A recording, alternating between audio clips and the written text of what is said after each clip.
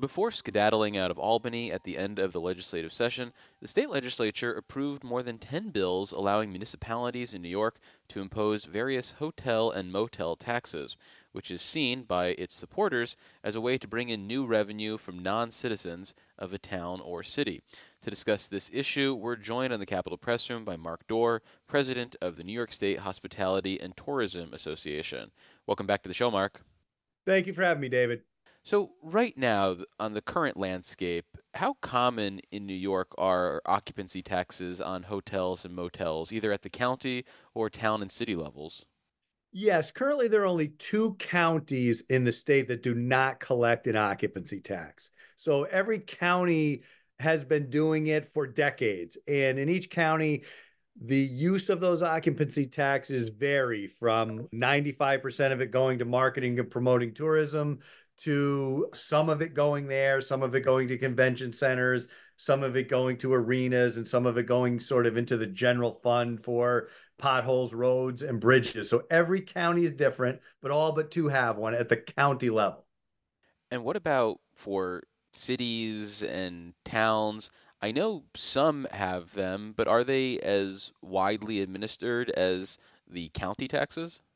Great question. We'll exclude Westchester County from this because they have had local municipality occupancy taxes for many, many, many years. But other than that county, for decades, there have not been municipal occupancy taxes that have been stacked on top of the county. However, last year in the Syracuse area, you have DeWitt, Weedsport, they instituted a local municipal occupancy tax. And that then got the ball rolling for every other sort of municipality around to say, oh, wait a minute, there's extra money that they're getting from the hotel industry. So let's try to do that locally. And as you started out by saying, there are 10 new ones this legislative session that just ended. So there's some momentum to those local occupancy taxes. And while some of the local governments say, hey, look at this, we can tax people from out of town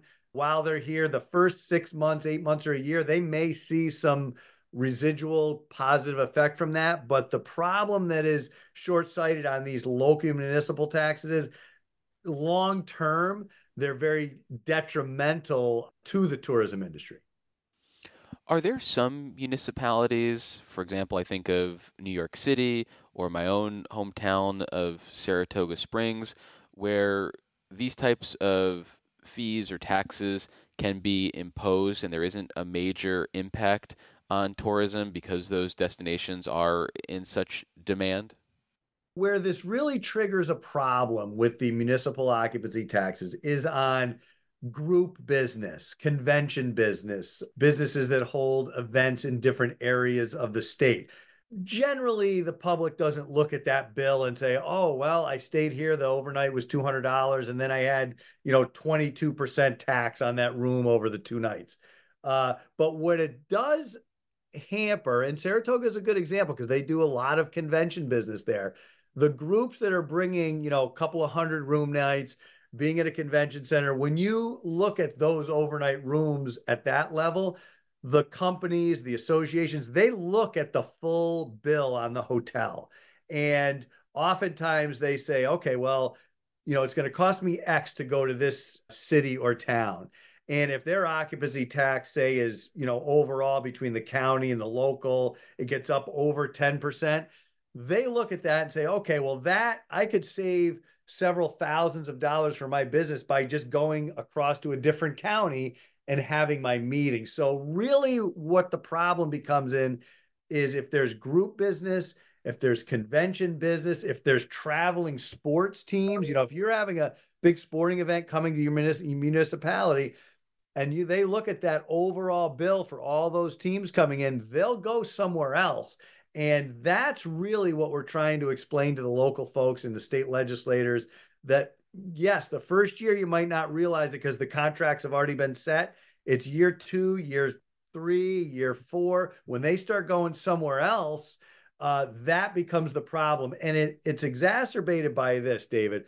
When conventions come in, sports teams come in, Study after study, both in New York State and worldwide and nationally, everybody recognizes that for every dollar spent by a tourism person coming in either to stay in a hotel room, there's 8 or 9 additional dollars spent in the community, whether it's restaurants, whether it's shops, whether it's movie theaters. So if your taxes become so high that the groups don't come, that in the subsequent years is what really hurts the local economy.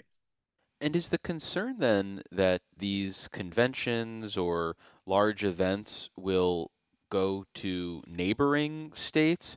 Because I have to imagine if you're taking a statewide perspective of this, you don't really care what town a convention is held in as long as it's held in New York. So is the fear that people will seek alternatives to New York State? Yes, I'll give you a perfect example of this. Buffalo did not get anything through the legislature, but it was a hot topic the last 4 or 5 days of the session. So Buffalo, for example, they take in some rather large conventions. They compete with Columbus, those types of places, and down in Pennsylvania also. So people that take a certain size convention will move to another place outside of New York State. And when you come out to the Saratoga area, the Albany area, you've got Connecticut, Massachusetts, New Hampshire, kind of right over the border there. And they'll go to like-sized cities around those areas. So we're bordered by states that don't quite have the occupancy taxes that many are being proposed here. So the fear is that they won't do business in the state of New York. So, looking at the list of bills that authorize hotel and motel taxes for municipalities as part of this year's legislative session, two that pop out to me that might actually be impacting their convention and large event business are Syracuse and Binghamton, but there are also some smaller towns here.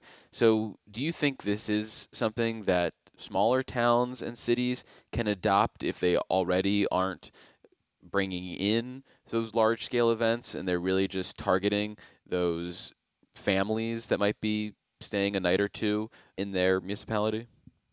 To go to the Syracuse one, that was a big increase there. And they were already one of the top couple as far as occupancy taxes in the county.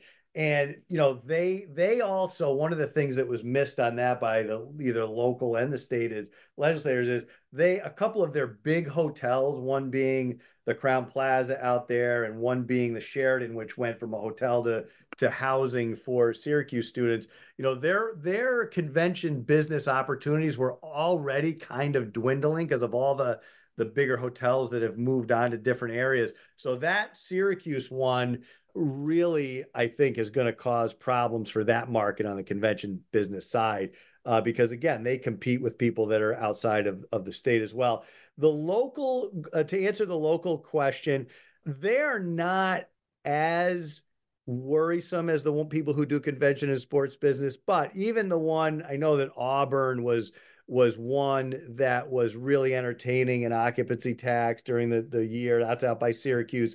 They have a Hilton Garden Inn out there that does a fair bit of group business. That's really what they do, small meetings, and they do a lot of sports business. So that's a concern for them. In these smaller municipalities, if you even have small groups or sports business, they're going to drive 5 minutes into the next county and stay there. Now, to your point, David, they're all staying in New York State, but for our members who are hotels, to have something that's raising the occupancy tax so it's not level from county to county, some of these hotels are going to struggle to continue to stay afloat because, again, it could be a 5 minute drive where a small group says, hey, we're going to take our 25 rooms right over there. Well, 25 rooms that may repeat a couple of times a year, that's a big loss for a local community. And I will say, David, in a lot of these, the language that we look at in these occupancy tax bills, very rarely does any of that money, the occupancy taxes a lot throughout the state go back to marketing and promoting that area to bring more people in. These local municipalities that have passed these in the last couple of years, it's just going to fill budget gaps, fill potholes, plant some flowers maybe as people are driving in. So it's not even going back into marketing and promoting to try to draw more people in. It's kind of a pet project type of occupancy taxes as you can look at it on the big picture side. Well, sticking with the issue of tourism and hospitality in New York, the legislature also approved a bill designed to create a registry of short term rentals in New York, thinks Airbnb or VRBO properties. And as part of that, it could become easier for counties that aren't already doing this to track and tax these properties. What do you think of this measure, which was a heavy lift, and I think a lot of people didn't expect to actually get done this legislative session, but passed in the waning days here in Albany? Yeah, this was a huge issue and one that our association had worked on, geez, the last 7 or 8 years. And we had a great partner on this with the Association of Counties. It was right down to the wire. It was early in the morning on Friday, but we did get that done. It's the first one in the country that would be statewide. And it does two things.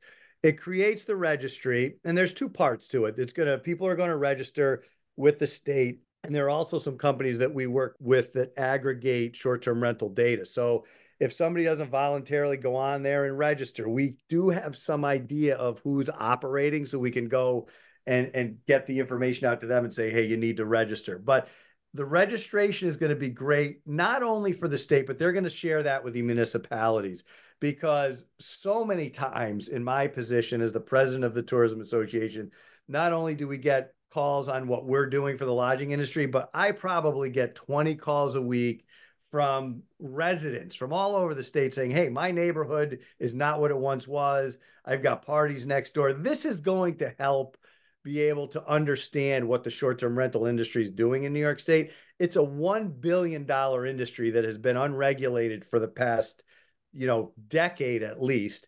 And Senator Hinchey, Assemblymember Fahey really were our champions on this, as well as, and I wanted to say, at the end of the day, the voting on this was very bipartisan. A lot of Republicans jumped on and said, this is a problem in my community. This is a way to solve that problem. So there's a registration. There's going to be a collection of sales and occupancy taxes, which is going to flow the way the hotels do. And there's very basic safety and security. But you think about the tax revenue that will be generated for the municipalities as well as the state, and just having a handle on what the industry is doing makes this bill a great one. And it levels the playing field for our hotel industry most of all. Our stance has never been these short-term rentals should be illegal because they're necessary in the state of New York. It's just leveling the playing field so that communities know who's doing it. The taxes are being collected, because we had hotel members competing, especially in our small bed and breakfasts, competing with unregulated, quote unquote, businesses that really was unfair. So that gets to the bottom of that issue for our members and for the state as a whole. Well, unfortunately, that's all the time we have for this conversation. We've been speaking with Mark Dorr. He is the president of the New York State Hospitality and Tourism Association. Mark, thank you so much for making the time. I really appreciate it. David, I appreciate it very much. Thank you.